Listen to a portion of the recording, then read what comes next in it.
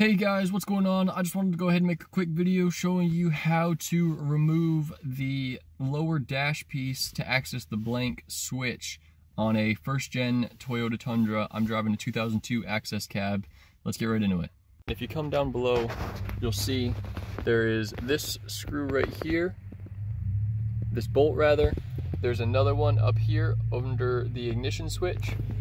There's a third one right down here by your fuse panel, and then there's a fourth one over here right above the gas pedal. So you just go ahead and take all four of those out, and then you'll be able to pry. There's just little snaps that kind of hook up in here and on the other side. You'll just want to gently pull around, tug on the edges, and that will come out super easy.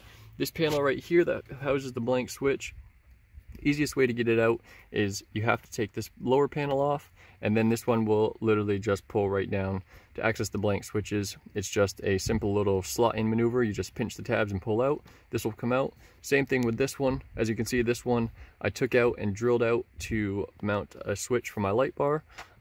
Easy as that. I have not yet found a good place to get this blank switch to replace it. I need to do some more research on that, but that's the tutorial, guys. Thanks.